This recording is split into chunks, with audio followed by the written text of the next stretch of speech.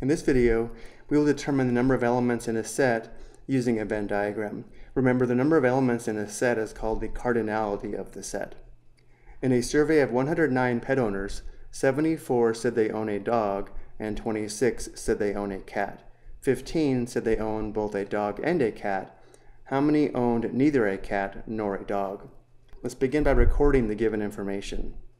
Because the survey consists of 109 pet owners, we can say the number of elements in the sample set, or the cardinality of set S, is equal to 109, indicated using this notation here, n of S equals 109. And now looking at the Venn diagram, we will let D equal the set of dog owners and C equal the set of cat owners. Because 74 said they own a dog, we know the number of elements in set D, or the cardinality of set D, is equal to 74. 26 said they own a cat, and therefore the number of elements in set C is equal to 26, or the cardinality of set C is equal to 26. And finally, 15 said they own both a dog and a cat, which means the number of elements in set D and set C is equal to 15. And now let's begin to label the Venn diagram. Because we know the number of elements in set D and set C is equal to 15, the intersection of set C and D must contain 15 elements. Let's go ahead and label this, which would be this set here. And now before we can answer the question, we need to determine the number of elements that are only in set D, as well as the number of elements only in set C. Beginning with the number of elements only in set D, we know the number of elements in set D is equal to 74, but this is the set D,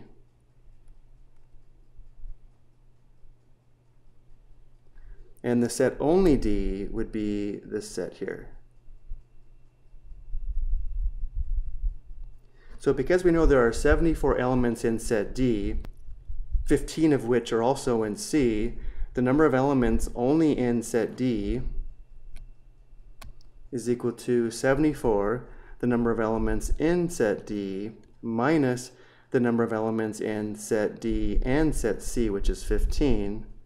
74 minus 15 is equal to 59. So there are 59 elements only in set D, which again is this set here in purple. And now let's determine the number of elements that are only in set C. We are given there are 26 elements in set C. So here's set C.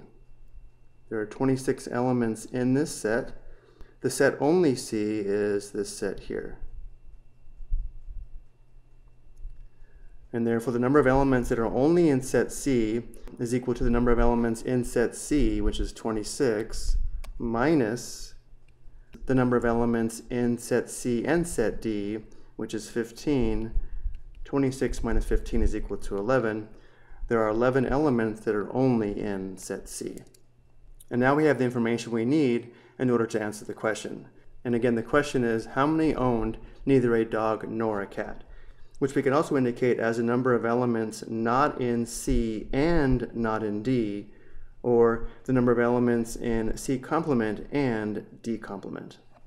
Which means we're trying to find the number of elements in the sample set here that are not in set D and not in set C, which is equal to the total number surveyed of 109, and then minus the sum of 59, 15, and 11. So minus the quantity 59 plus 15 plus 11, which is equal to 24. So now we know of the 109 pet owners surveyed, 24 of them owned neither a cat nor a dog.